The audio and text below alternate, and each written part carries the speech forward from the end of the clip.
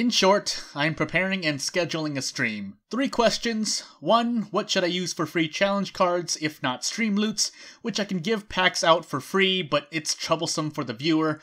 2. What kind of card effects would be good for World of Horror in general, in your opinion, the viewer. And 3. What stream time would be good? Among 3 AM Universal Standard Time, UTC, which is 7 PM PST, or 9 PM CST, which is the earliest time I can start. I also decided to make it my 100 subscriber thank you stream. The reason I didn't do one sooner when I got to 100 is because I don't count it. Considering how some may be old subscribers who may not be in YouTube anymore, because of my own personal situation, and I want to account for reaching a true 100 if you get what I'm saying. Like, I want to make sure I have at least 100.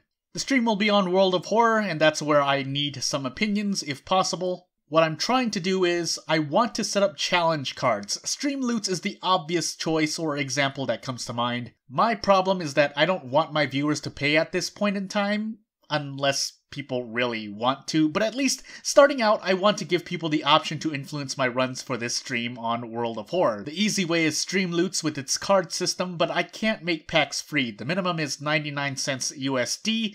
If I had to use stream loots, I'd give people packs to use, but that means 2 things. 1, I have to have people ask for packs if they want them for free. This also means they have to set up an account on stream loots, I believe, because I need to know the username and then I can gift the pack to them.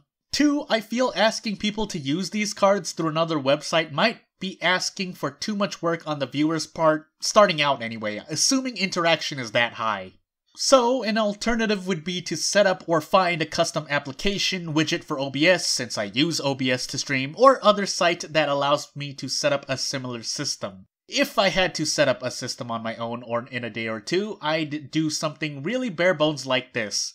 Set up a custom command in chat to roll a random integer, then I'd be the one who'd need to activate these cards all on my own. The problem with that is I have to spend the time not playing the game to do that. Also, if I can't tie that to an alert, audio, or otherwise, I might just completely miss it. In short, it's a time loss on gameplay, which might be a bit too much. So that's why I'm asking the viewers if they have any other ideas, any alternatives, free for the viewers, I mean.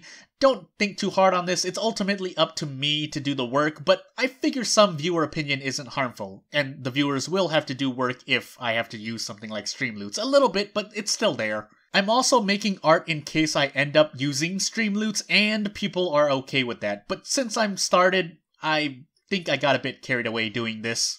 Second question, if I get this going, what kind of effects or cards do people want? There are basic ones like investigate location and no using items for X investigations or mysteries.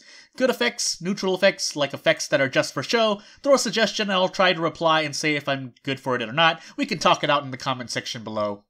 About the stream, I plan to do True Believer as the difficulty for my runs because they allow more flexibility, or that's the thought. What should I do, what should I make, etc. Otherwise, I could just throw it all out and do a regular stream. I have a backup plan just in case.